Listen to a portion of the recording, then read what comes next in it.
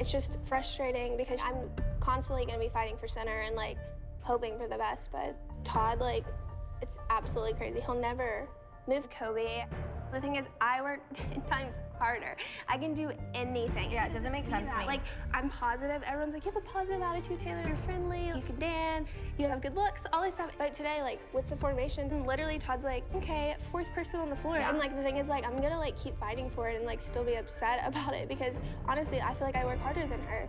If we were in a huge team discussion right now, I would stand behind your back every single moment because I completely agree. But if you ask anyone else, they're like, no, you do get complimented. Like, people last night were saying like, well, we don't know, like she's so upset because she's getting complimented. And I go, wait, I'm confused. People were saying that I should be happy that I get compliments. If you guys see Taylor, like, please try to give her some encouragement because I think she feels like underappreciated. I mean, we've all been there, we've all had that moment, but I don't know, that just like surprises me because I feel like Taylor gets complimented all the time. she's literally been crying like every single day at practice. The thing is, the only way they would know that is if you said something, because I've never said anything to anybody like, I'm not getting compliments. No, I'm not I getting never center. said you were getting complimented. But I I'm said, just no, saying, we were though. talking about the competition.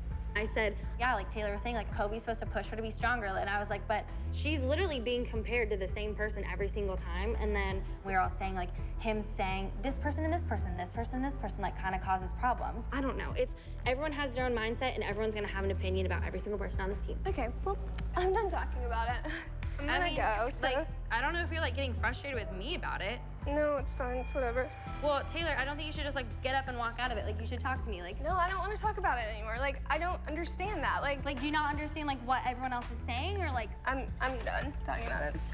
I'm so mad. I'm never telling Kayla another secret. I'm not telling her hair's messed up, nothing. I'm not talking to her ever again. I have nothing to say to her.